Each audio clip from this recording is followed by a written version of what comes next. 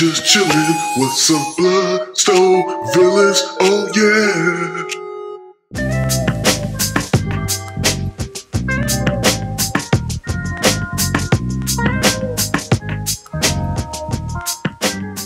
Now that you mention that, the demographics of the villains, what was it when you were growing up and what is it now? When I was growing up, it was 95% black and 5% Hispanic. Now it is 80% Hispanic and 20% black.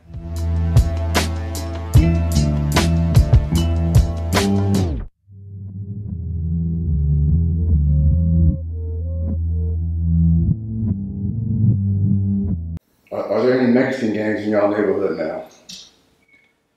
Yeah, it's always been a Mexican gang. We got a little tagger, little Mexican gang in our hood. Playboys coming from, they used to be on 50, they started being on 56.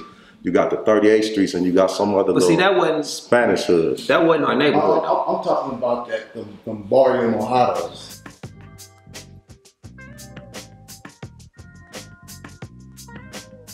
Yeah, they wasn't always over there. I'm just saying. Oh, you talking about BMS? BMS, they wasn't always. Did you guys get blindsided by their growth? Because it seems like reading the walls, you just think that that's BMS now. So I'm just saying, you guys get blindsided by their No, they growth? just right on them. No, not really, because it's a bunch of Hispanics. Right. I mean, you know, they kind of like stay over there and do what you do. So let me ask you this. Were your parents and your homeboys' parents, were you guys homeowners or renters back then? Homeowners. They was homeowners back then. So basically you guys sold out. So a lot of people moved. They did. They had to keep it 100. Yeah. Keep it 100. A lot of people, their grandmother owned a house and nobody taught them management skills or whatever. So when somebody died, they got that house and thought, okay, I'm going to borrow some money or sell it and move to Hawthorne. Dummy. So no, Hawthorne was like a hell of a spot then. And a lot of people had them big houses on the east side right now, them big lots. And you know what I'm saying, sold them for crumbs. And you know, I could just my personal story. Personally, my auntie had our house. It was in her name. My grandmother died or whatever.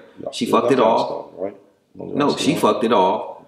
And as soon as she fucked it off, my grandmother was in the hospital. So my other aunt bought it right back. Like I told you, they bought the house in 1971. She fucked it off in the 90s. So 20 years later, 20 some odd years later, she fucks off the house. My other aunt buys it back.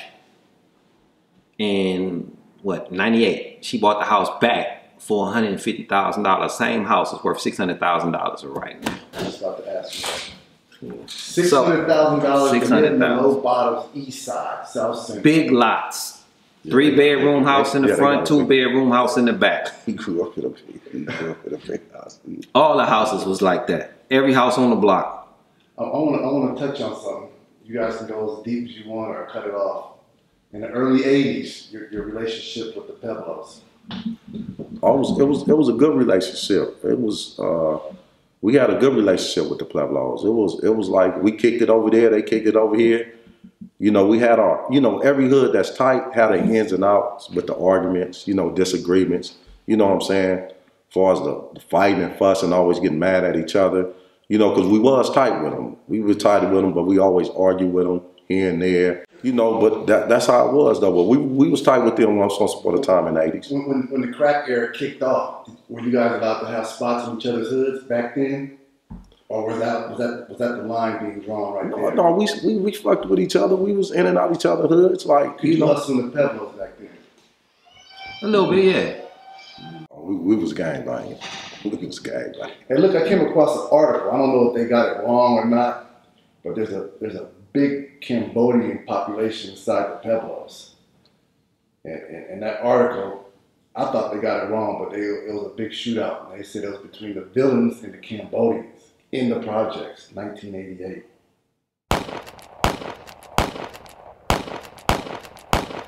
I'm thinking that they mixed up villain with Peblo Bishop.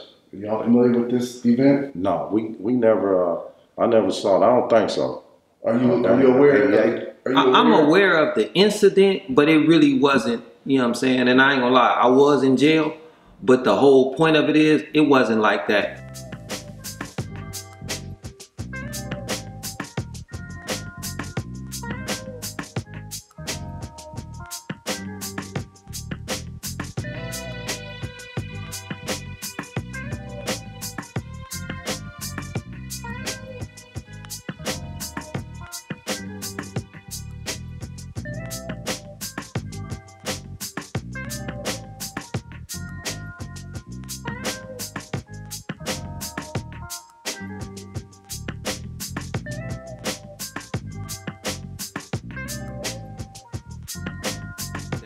When the Cambodians got moved in there, the Cambodians got placed in there by the federal government.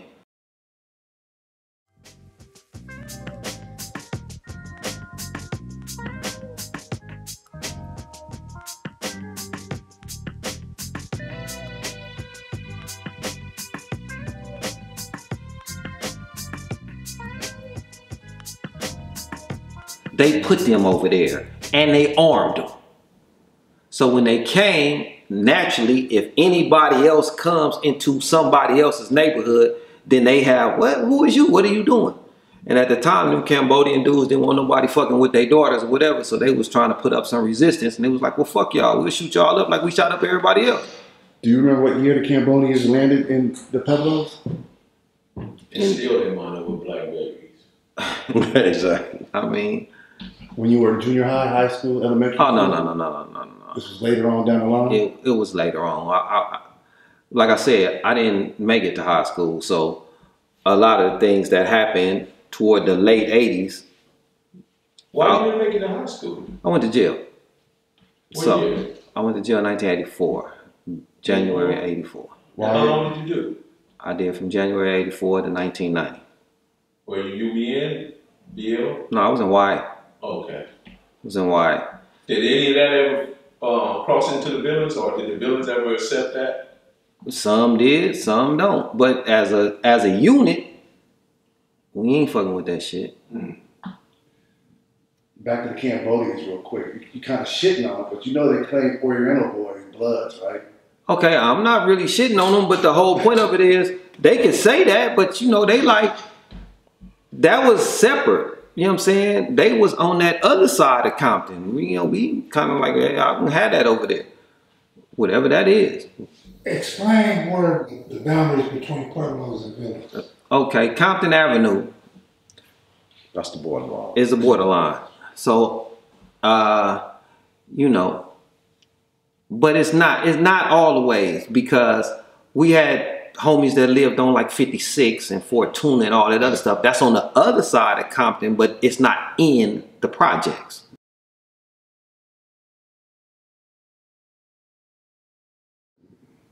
The projects neighborhood was kind of limited to the projects. So there wasn't no Pueblo Bishop living outside the projects? It probably was certain people, but you know, they hung in the projects. But as far as kicking it outside of the projects in different spots, nah, that ain't what you do. I can't, you know, back then, no. They didn't have no spots where they kicked it outside of the projects. Nah. YA, 1984 to 1990. What YAs did you get? I started out, I was young, I was in Nellis. I went from Nellis to Preston, YTS. I was not allowed to go to, I graduated high school in 86. So I wasn't allowed to go to college because I was a minor, so I wasn't allowed to go to YTS because you had to be 18 or over. So at the time I was 16, so I couldn't go to college, and I couldn't do nothing. They had a Ventura school, which had a college in it, but I actually had to go to full board, and they asked me to say I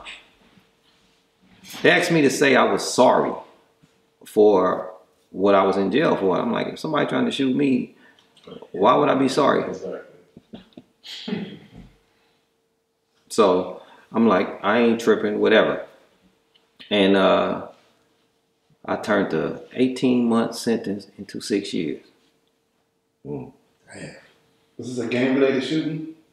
Yeah. Was it a murder? No. Who were some of the people you was in there with that you remember? Ooh, I was in there with a lot of people. I mean, a whole lot of people. Give us some good, solid names from different neighborhoods that still hold solid today. Well, see, that's. I know some solid cats that's still there. I mean, you know, but I was there with everybody. All the people who you would think of that were in that era, that ended up going to jail, that were young, they was all there. All of the dudes from Kitchen, all the dudes from East Coast, people used to, well, first of all, I'm not finna speak ill on nobody that's passed away. I don't have nothing bad to say, but Deodar wasn't always from Main Street. East Coast. Exactly. So when you met Mel, when you met him, where was he from? From East Coast. So it was a lot of different people back then, you know. But these dudes, he wasn't scary then. I ain't gonna call him a coward or nothing like that. But different people had different alliances and they changed. Certain things changed. It was certain dudes, I remember one of the first dudes that I met when I was in juvenile hall, and dude named Ant-Dog from 9-0. I was a little dude and he used to tell me, man, don't be scared, man. You all right. You know what I'm saying? And I was small and skinny. I was like 5'1", 5'2", and I weighed 120 pounds. I'm surrounded by dudes that's 17, 18, got murder cases. And I'm like, wow, this shit is crazy. So it was a lot of dudes, probably they had mercy on me, I ain't gonna even lie. Because I was a little dude. And those are the dudes who I remember. And I was in there with Big Rat from Hoover.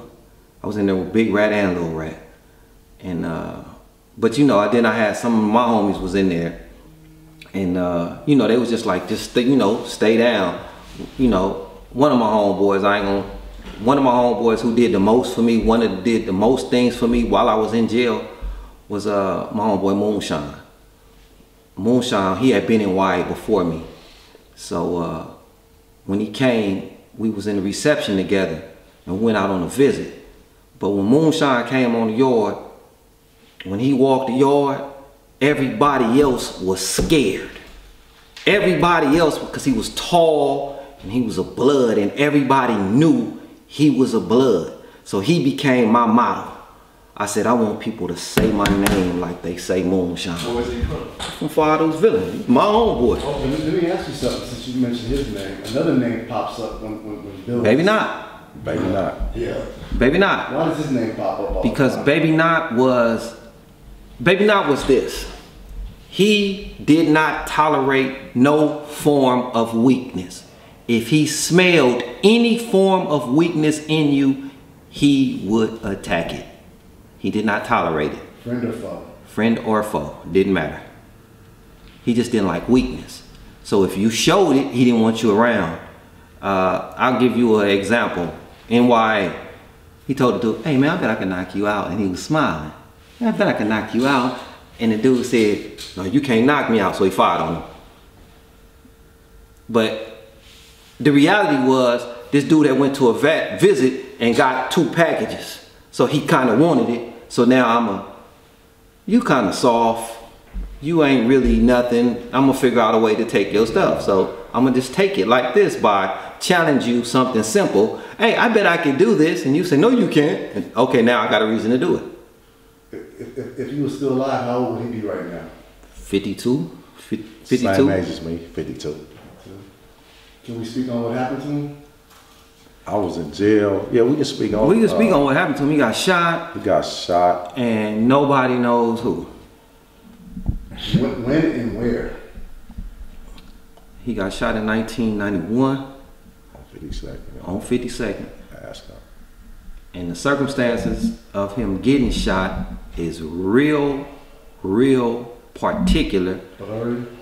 Not so much blurry. It's put it like this. He didn't get shot by no gangbangers. Why? Because gangbangers, it was so many people around. If it was gangbangers, they would have been on the news. They would have had a massacre. It was a lot of people. They was getting ready to go to a party. And then the other part of it is some smokers was like, the car stopped and asked, is baby not down there? So when the car stopped and asked, is baby not down there? He's sitting in his car. Now, if I'm sitting in the car like this, I got somebody talking to me right here on the front window, somebody talking to me on the back, and somebody in the passenger side waiting on me. And the car rolls up, shoots one time, and rolls off. There's people across the street on the house. They got guns and everything. Nobody actually knows what happens. Gangbangers are not marksmen. They don't shoot, come out the window, pop one time and drive. They don't do that. They don't know how to shoot like that. Gangbangers shoot until boom, boom, boom, until it's done, and then they keep it pushing. So that's my particular view on that. I don't see how, you know, and then they got away fast, and it was chased and got away. So they had to know some things, and it just not a cool circumstance. Do we know what year that happened? That happened in '91. You want to answer that too? Or that was good? Yeah, I was in jail that time. I had just finished talking to him on the phone when I was in the feds. That was my road dog. We slept in the same bed together. He used to catch the bus with me to my house on the west side. That was my guy. I love him. Rest in peace. That was my dude. He was one of the real ones from the hood. Character-wise, was he a Debo type? Is that how we would describe him? Yeah. No, was one. Well, no. He was one of them. Yeah, like he said, you know, that he just everybody didn't like had weakness. Everybody had homies like that in the hood. No, what people don't understand about him, and I just want to make the record straight, he was a good dude. He just didn't tolerate weakness. You couldn't be weak around him. If you wasn't weak around him, like, okay, I'm gonna tell you this. Knott did not appreciate nobody from 56th Street. He thought villains should be all 52nd Street, period. No, We all nothing. got homies like that. So, exactly. in his mind, he would say, anybody that's from 56th Street, you're gonna have to turn deuce, man. I ain't fucking with you like that. So, I was in YA with him. Don't even come at me. And truthfully, Knott never came at me with that. None of the times, because he knew that, man, this dude ain't finna, you know what I'm saying? He didn't detect no weakness. And I can name me and 3 more of my homeboys that he didn't fuck with. But I can name 5 or 6, 7, 8 other my homeboys that at some point, where you from, homie? You get a letter. Oh, I'm from the Deuce now. Man, get the fuck out of here. You got me wondering about Big Knott and Lil Knott. Were they beefs too? I ain't no Lil Knott. I ain't no Lil Knott. Who is Lil Knott? I was just thinking Big Little Baby. Nah, No, see, like certain names had Baby in front of it. Baby Jeff. There's no Big Jeff. It's just Baby Jeff. Gosh. Yeah. Baby J. Ain't Also, no certain big. names can't just, anybody can't just claim it. No. Exactly. No. Right. No, they can't.